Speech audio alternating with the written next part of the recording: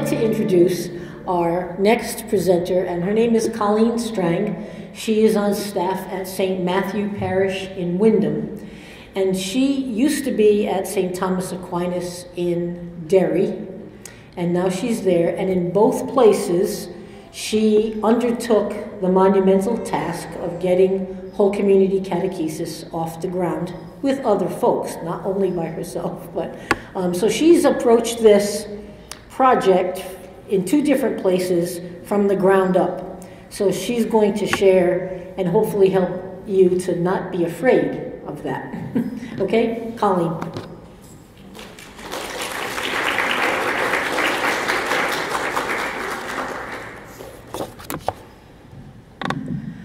Thank you. I'm just going to start right in with there is nothing quite as scary as change. I remember when St. Thomas first started, this was about 14 years ago, and I was handpicked, and they said, we'd really love you to be a part of this program, and I was like, oh, I don't know. My Fridays are really full. They were not full at all. I just was uncomfortable with change. And I was amazed at how beautifully actually the program did fit into my life. And a year and a half after I was there, I took on the program as a coordinator. So that was about 14 years ago. And then last year I began as a family faith formation coordinator at St. Matthew, which had only one COVID year under its belt before I started. And so in speaking today, I wanted to share some advice based on my joys, my sorrows, my challenges of embarking on a new program, which is now, again, I'm doing this for a second time. It's different, and yet the things that I want to share with you today are literally things that I try to ground myself in, that I'm going through right now, the growing pains of a new program. Before I begin, I just want to review the goal of family catechesis or family-based catechesis is for parents, grandparents, and caregivers, and I use that language because we have all of them, to realize the love of God themselves and to let that love permeate every part of family life. It's based on the faith they already have, but many need to more fully see. It's not just a local trend, but a very purposeful move by the broader church to address the reality of disaffiliation. Family-based catechesis arises from 4 foundational beliefs. And again, these are all things that I remind myself of. The catechesis is lifelong and intergenerational. It's community-centered. It's a partnership between parents, grandparents, caregivers, and the church leadership. It's a partnership. And it integrates Catholic culture into the home, not just during class or Sunday Mass. Family catechesis really invites those parents, grandparents, and caregivers into the task of raising our children in the faith and to walk as disciples. I, as you can probably already tell, am a huge proponent of family-based programs. Parents, grandparents, and caregivers are their children's greatest and most powerful influencers in their kids' faith lives, and yet often they don't realize how important their role is. They need tools to raise their children in the faith, and they need encouragement, they need reassurance. St. Augustine said, to fall in love with God is the greatest romance, to seek him the greatest adventure, to find him the greatest human achievement. Life with God at the center is an adventure. Parents, grandparents, and caregivers must mentor their children along the way in this adventure. I like the example of driving a car. You can know the parts of the car, you can read the manual, you can read all the rules of the road, but until that young driver gets behind the wheel and starts mentoring with an adult on how to drive the car, what to look for, what are the obstacles, and how do you problem solve, they can't learn to be good drivers. The exact same true is for faith. Parents must be on board and walk the faith with their children if our children are to learn how to be disciples for the long haul. And that's what our goal is, the long haul. Family catechesis invites parents, grandparents, and caregivers into this endeavor, awakening, hopefully, their own faith. So this is my advice, again, things that I try to ground myself with, being at year 2, which is really the first real year. I'm going into my second year, and it's the third year of the program at St. Matthew. These are the steps that I'm discerning right now. I'm going through this right now. So it's very fresh for me. So I just sort of put together a list of advice and things that I remind myself of. 1, call upon the Holy Spirit and often. I ask the Holy Spirit to guide me on the big questions of the program, as well as literally what am I supposed to present on Friday. Oh, please, Holy Spirit, come. Sometimes when I was like finishing up last minute things, my husband would be like, wow, coming in hot. And I'm like, yeah, well, the Holy Spirit got here late, but he came. So he does come, and so have faith there. The second piece of advice, create a solid foundation as to why you're committing to a family-based approach and flesh out a vision, goals, and objectives for the program. The church is up against heavy forces when it comes to disaffiliation. They're real. Family catechesis addresses many of these forces in ways that old models fall short. So ground yourself in the whys of family catechesis, which is evidence-based. It's not just on a whim. This isn't just somebody thought it was a good idea in a back room. I have immersed myself in so many articles and research papers recently, and it is evidence-based. We need those parents on board, parents, grandparents, and caregivers. Share that rationale on your website, on your registration materials, and in your September launch, maybe even at every parent meeting. Why are we doing this? Why is this different? Because you're going to meet resistance, as many of you already have experienced, I'm sure. And convey why this is truly, the domestic church is so important. Nothing motivates parents more than doing what is best for their children. At St. Matthew, we include that rationale on our registration forms, like a page 1. And it really sort of gives the foundation and the basis for why we're doing what we're doing. Number 3, be bold and enthusiastic in preparing your families for change. Again, let's go back to the word adventure. Families will feed off this enthusiasm and will know this bold decision is something that you believe in and you're committed to. So prepare them. Perhaps you could prepare them, for the year before the launch. One approach would begin to launch a pilot program or a focus group. This can foster families getting used to the idea, but that's not the only way. St. Matthew, we because of COVID, they started with a family-based program, and off we went. So there's no one way to do it. But publish ideas about the program well in advance. We include all the dates, times, everything in our registration information. And I think it helps ease anxiety about this new thing, so they know what to expect as best they can. The program itself. Squarely focus the program on the adults. This is a bold statement, but it's fact. The adults are the essential players in transmitting the faith to our children, and they need the tools to do this. Not to say that our programming doesn't include children. Of course it includes children, and of course the content that they're getting is important. But the reality is, little plug here, I took through the McGrath Institute, which the diocese supports. I took a class called The Art of Catechesis. Phenomenal, just a little plug there, a phenomenal class. And one of the things that they talk about is the thread of memory, and the thread of memory of what we pass on to our children. Unfortunately, that thread of memory is getting jeopardized with parents who unfortunately were poorly catechized, and I was one of those. So we do need to focus on the adults. We do need to realize that they are, in many cases, poorly catechized. So we need to invite them in. Carefully consider the materials that you would like to use, knowing confidently that no program is perfect all by itself. I've tried so many materials in the last 14 years. I don't think anything stands perfectly by itself, and that's okay. Our job is to partner with parents, and our job is to help facilitate how they can use those materials to get the most out of them. My other suggestion would be to network with other parishes to see how they have implemented their program materials, and then be decisive about what you select. I would highly discourage hopping from one set of materials to the next. It will give your parents whiplash.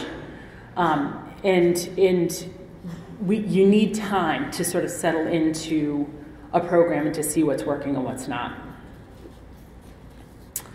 Reinforce the 6 tasks of catechesis.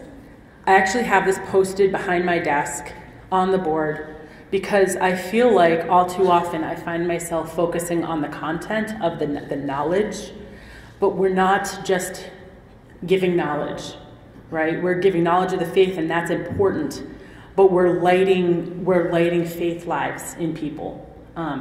So just as a reminder, the 6 tasks of catechesis, the tasks develops a knowledge of the faith, promotes knowledge and the meaning of liturgy and the sacraments, fosters moral formation in Jesus Christ, instills a prayer life in Christ, enlightens the Christian how to live in community and to participate actively in the life and the mission of the church, and encourages a missionary spirit that prepares the faithful to be present as Christians in society. So it's important to remind ourselves, I literally think through, like, am I offering opportunities for all of these things? And if I'm not, where can I strengthen my program? Don't underestimate the power of community and hospitality. And by the way, when I talk about hospitality, just a little plug, we do offer pizza, and we get our pizza from Domino's, and you can get like the medium pizza deal and a 501c3 discount. It's the cheapest pizza around, just an aside. But don't underestimate the power of community and hospitality. Sometimes you might have somebody who walks in the door who is so fragile, who's never, they're used to doing the drop-off, and they're now being asked to come in and participate and talk to people. They can be exceedingly fragile. So we want to facilitate connections with other groups. Community is essential to the tasks of catechesis and living in that community. So find ways to do, sometimes we would do at the tables like an icebreaker question that facilitates conversation. Fun games and opportunities for adults and families to connect with each other and to faith share. The next piece of advice, build a team and ask for help. Sometimes when we try to do it all, which we often, many people in this room I'm sure do, we actually squash what other people may be called to. So remember that, sometimes when we back off, we invite other people in and allow them to their calling. So we start with small manageable tasks. Again, at St. Matthew, I'm at the beginning stages, so we don't have a huge team right now. So this past year, I just had families sign up to help set up and clean up. Next year, I'm coming for them. You see the people sort of rise to the top and who maybe are a little more willing. And so my goal is to build that team. Slowly. But build a team and ask for help. I know that's hard sometimes, but it's important. And then it has to be fun. Think about what you would want to do. We have Friday night family sessions. We also have, next year we'll have a Sunday family session, but a Friday night session especially, I always say, like, the parents claw their way to Friday. They deserve dinner and, a chance to have fun with their family. Not to say that you don't offer them prayerful experiences and things like that, but really engaging them in fun. So some examples might be a trivia-based game, interactive storytelling, acting out a parable as a large group, those types of things. Once your program is running, some of this is like really where I'm at right now. Be patient with parents and remember where your parents are coming from. This is a major culture shift for a lot of families. They often feel ill-equipped to pass on the faith, and they need tools and reassurance. Most importantly, they are in the most powerful position to influence their children, and so we need to help foster that for them.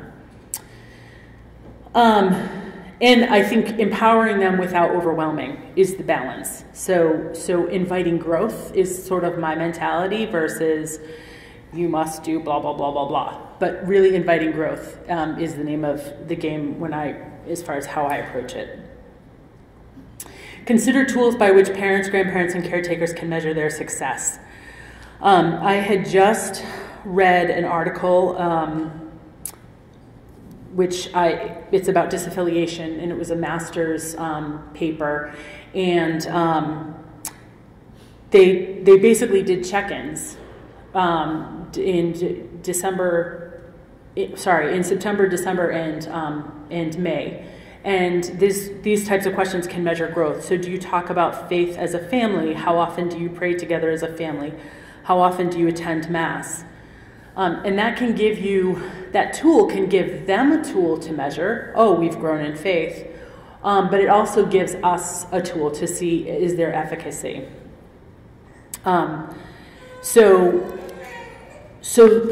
that's one of the things that I found I did a survey, which I'll talk about in a little bit, but we did a survey, and in my survey, I had there was a lot of resistance and a lot of when are we going back to CCD, and COVID's over, why can't we just be in, the kids can't be in person. And so you have to, distinguish some of that. But one of the surprises was, the question was, how have you grown in your faith, or do you speak about your faith more? And that answer was 68.8% said yes. And so that was a huge win. They don't necessarily see that because they can base it on their workbooks and their success of their workbooks. But if they're talking about faith more, that's a huge win. That's an enormous win.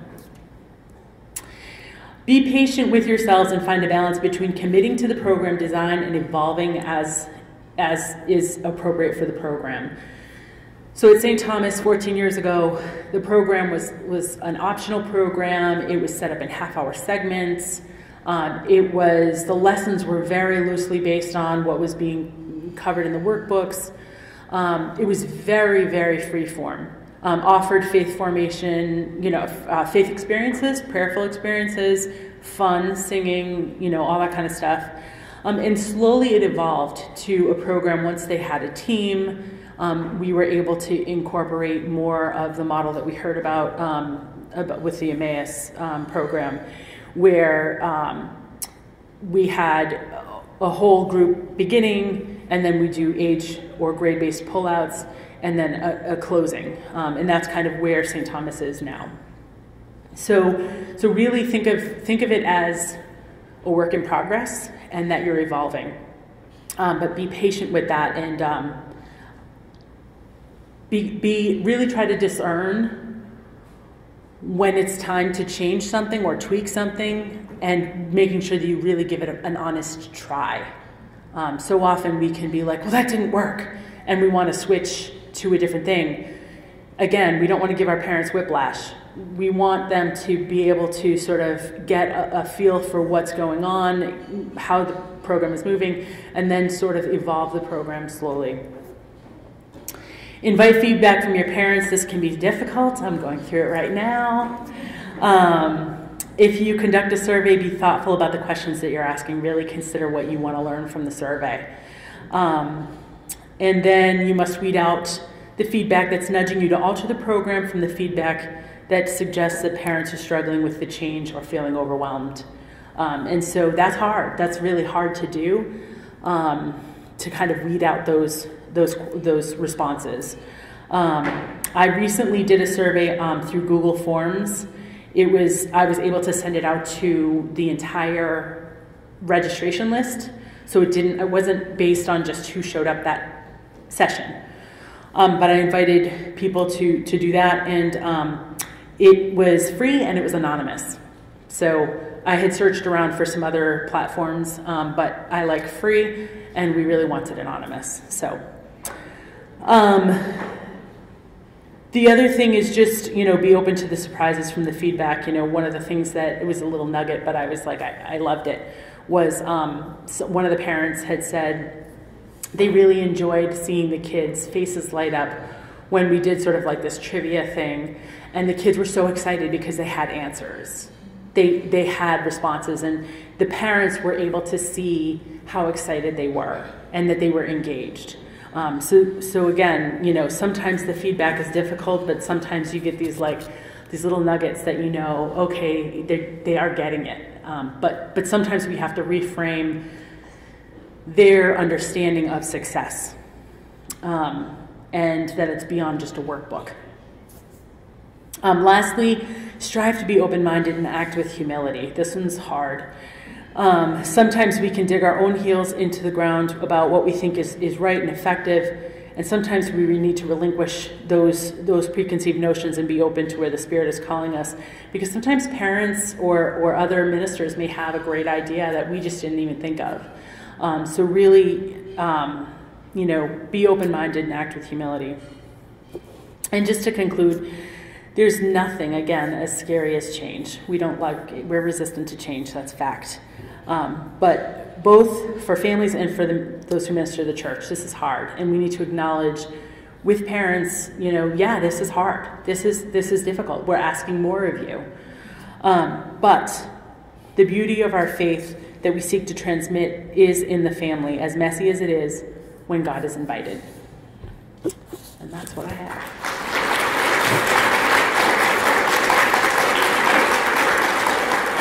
Does anyone have any questions? Colleen, when you just offered on Friday night right now? So at St. Matthew, we offer, we have 2 sessions right now. We have 2 sessions on Friday. One is an earlier session and then a later session, which seems to accommodate both groups. How early? 5:30 to 6:30, because then we get the littles. The younger ones that are in bed by 7, and then 7 to 8. And so right now our family sessions are 1 hour, and then we also have our parent session, our adult sessions, which are different nights. The family sessions are all together at this point. That's kind of where we're at. And we will be adding a Sunday morning family session this next year, because I was terrified that we weren't going to have enough space. But also the Sunday would accommodate, sort of that hour slot in between masses. So there was definitely requests for that, and so we're hoping that will be a good fit for some families. Any other questions? All right, well, thank you very, very much.